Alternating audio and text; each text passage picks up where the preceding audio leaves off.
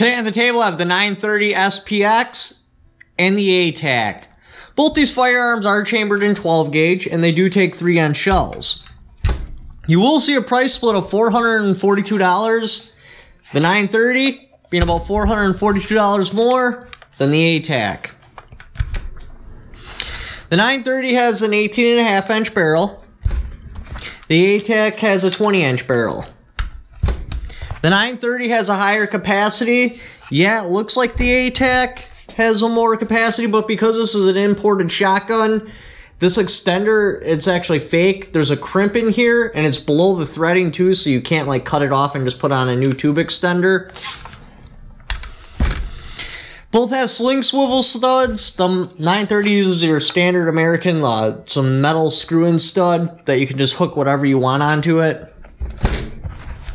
The a-tac uses this style, which looks similar to like an AR-15 military style sling swivel stud, but the gap, it's way too narrow. The only thing you're going to fit on there is like a camera strap, so they're basically useless, and yeah, you probably won't be able to use any sort of modern sling on there.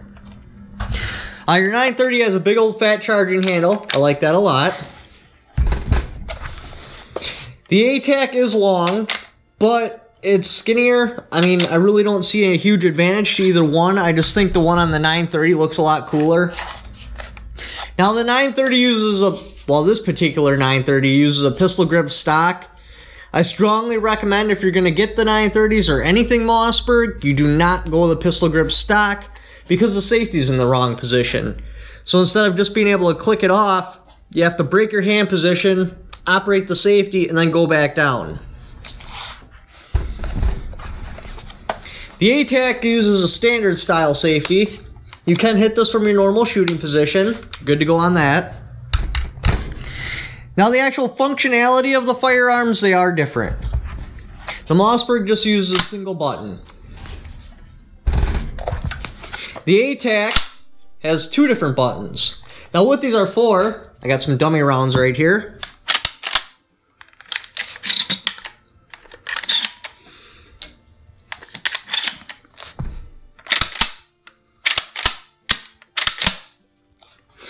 And say you're running buckshot and you need to switch to slugs, you just pull this back and it empties the chamber, but it does not feed another round. So then you can come in with your slug,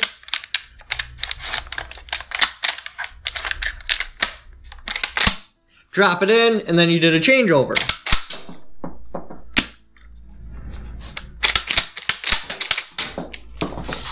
Now both these shotguns have a really big issue.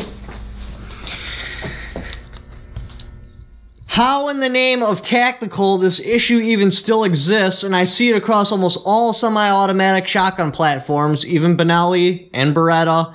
Now they kind of address the issue. What they do is they gate the button, but I don't like that because if I do run out of ammo and I have to grab one and pop it in, I want a nice big fat button to hit. I don't want it gated. But basically what happens,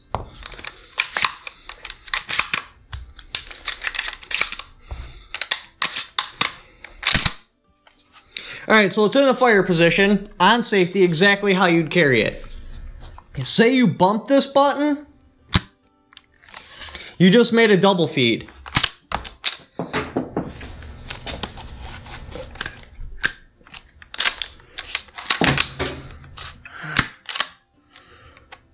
The best way to handle this, because you have your 2 rounds in there, is hold your bolt open, come in through the chamber,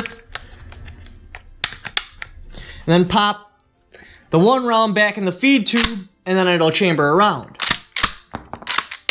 And I just think that's horrible to have a button on the side of my semi-automatic shotgun that potentially makes it a single shot. And both of them do this, even this one.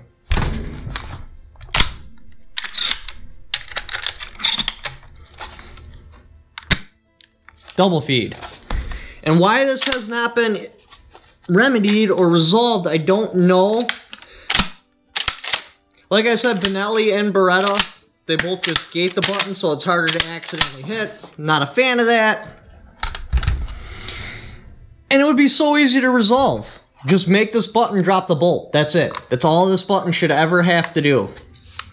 Or you could even cut back the loading gate a little bit So if you do get a double feed, it'll still push the loading gate up and then just drop the other round into the dirt. I'd rather have that happen than, you know, just have a single shot shotgun, because you could hit that button. You could be walking through the woods, a branch could hit it, you could bump up against the wall, bump against the tree. If you fell down and face planted, you know, you could hit that button and you're already making a bunch of noise, so you probably won't hear it feed the other round in. Considered to be pretty much essential because it eliminates the only real serious design flaw in the 1301. Basically, you press this latch to close the bolt, and you press the other side of the factory latch to unload the magazine tube. But if you accidentally press it on that end when you're not actually trying to unload the gun, it ejects multiple shells onto the carrier, and it won't feed again until you clear the malfunction. So yeah, I mean, pretty much if you're going with a semi-automatic shotgun, I haven't found one yet that doesn't use that button. I haven't had a chance to hold an FN yet. Maybe they have that issue resolved, but I don't know. It should be noted the only experience I have with Benelli's is the Benelli M4, and it was only for a very short period of time, and I was unable to put dummy rounds into it. But just looking at the firearm, it appeared to be engineered the exact same as this. But I jumped on the internet trying to find a video of somebody talking about, you know, this causing a malfunction, and I couldn't. So I went to the Benelli's owner's manual, how to unload the tube. Instead of using the button, they want you to put it in there and take your finger and pull it out like this. So then I really started to doubt myself of what I had seen. So I pulled up the schematics of the gun, and the actual lever appears to be engineered the exact same way as this, which I'll roll in pictures of this and roll in pictures of the Benelli M4. But that doesn't really mean anything. The M4 may have had some sort of safety device that I did not see at the time that prevents this button from double dropping shells like this and causing a malfunction. So make sure to go in the comments and look through it and see if maybe somebody posts in there who actually owns an M4, that if they have that malfunction problem or not. I also couldn't find anything about the 930 having that same malfunction problem, and I know for sure it has that problem because I did it right here.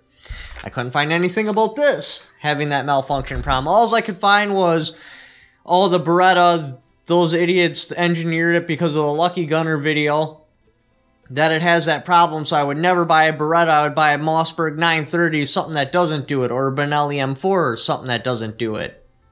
So, it is what it is. Sorry if I gave you bad information, but again, if you own a Benelli M4, please perform this test and leave in the comments if it fails it or not. Now, I believe the a-tac barrel is chrome lined. It's very shiny in there, but I can't tell for sure. And this firearm is manufactured in Turkey, and my pig Latin's a little bit rusty, so I can't call the manufacturer and find out for sure. The 930 is for sure not chrome lined, which makes this firearm so much cheaper than the rest of semi-automatic shotguns, because chrome linings is expensive. Now, that does have a downfall. If you're going to shoot like steel shot, flechettes, dimes, steel ball bearings, anything like that out of your barrel, because this isn't chrome lined, it's going to scar up really bad. Like my Mossberg 500 barrel, the one that I destroyed and got rid of, the inside of the barrel looked like hail damage. Now, I know a wadding is supposed to protect your barrel from that happening, but it still happened to mine. I don't know why, because it had a wad. Now, I collected the wads, and like sometimes there'd be a vein missing off of it, or you'd see where the shot had pushed through and cut through the outside of the wad. So the whole barrel was scarred out. This also has a removable choke. This one does not. The 930 does not. Now with your a-tac, when you order this,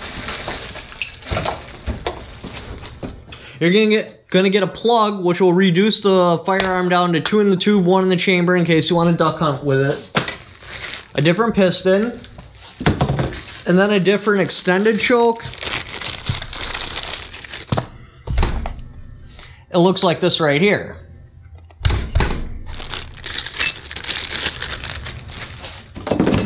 The Mossberg, you're gonna get a Mossberg sticker, range flag, instruction manuals. Now, what would I pick? Out of these two shotguns, neither of them. They use ghost ring sights, and ghost ring sights really suck on shotguns. I'll just click on the little card right here if you want to see my position on it. But basically, when you mount your shotgun, your head's too low. So then you have to bring your head up, and it can cause you to miss, slows your shots down. Now on a pump action, I can kind of forgive ghost rings because, you know, you gotta pump it, it's a slower gun anyway. And I might want to, you know, take a longer shot with it. You know, it's a little bit different application. Now, my semi-automatic shotgun, which I'm actually going to be looking at the 930 Home Security, because it's just like this, except it's got a standard stock, and it's just got a bead sight on it. I have a different job for that. That will be the one that goes next to my bed, and I need that to perform like a highly trained German Shepherd with rabies protecting a litter of puppies. I want it to just unleash and open up the gates of hell, because if I'm using it and I'm in my bedroom, things went sideways. Obviously, I'm still going to hunt with it because hunting with a firearm and using it on the range is just different. Like, even if I were to send somebody out into my woods, you know, to set up targets, I already know there's going to be targets there. So you're more prepared, you're more thinking about what you're doing. Now, when you're hunting, you don't know. You might not even see a target all day long. I mean, you could just pull up in your vehicle, go to get out, load a single round in there, oh, there's a target right there. You could go all day without seeing a target. I mean, you could be screwing around on your phone, you know, sending a Snapchat, all of a sudden, whoa, there's something to get. And it just, for me anyway, it kind of gives me a better feel for my firearm, because then when I use it, I'm using it unexpectedly at an accelerated heart rate and just spur in the moment. And it helps me get a better feel for it, which is another reason why I want a bead sight, because with ghost ring sights, sometimes you'll pull up and it'll be off and you really can't tell because your head's so much higher than the firearm, you're not getting the reference of the barrel like you do with a bead sight. Now, there are different semi-automatic options out there besides, you know, the 930 and this, obviously. I strongly recommend you don't get the Benelli. Yes, the actual quality and construction of it's good, but the stock's about as useful as an AK underfolder. As useless as an asshole right here? Now, the Benelli is completely chrome lined, which kind of turned me onto it. But the sights, the stock, total turn off. FN, on all their tactical models too, they have some sort of raised ghost ring sight or raised sight, and that's not what I want out of the shotgun. And I'm not the only one that feels like this. I mean, you can just look at professional videos and they'll be like, oh yeah, bead sight, this is the way to go with a shotgun, totally. And the other thing I don't like, when you hang a bunch of furniture on it like this, you have to pick your head up to see the sight. So I had to pick my head up, and that kind of caused it to go a little bit to the right. I've got that mentality. I like my shotgun like a field gun, like a traditional shotgun. The military has a different view of what they want out of a shotgun, so this is aimed primarily at military and law enforcement guys.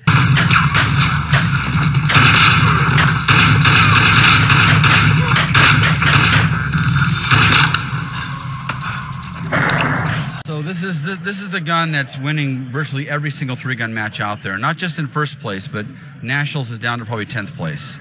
Everybody running this shotgun, from Nils Jonasson to Daniel Horner, Keith Garcia, you name it, Brian Nelson, myself, all using this gun. It's just... You seriously do not want to go with ghost rings. But thanks for watching. Leave in the comments below which one you would pick and why. Don't forget to subscribe.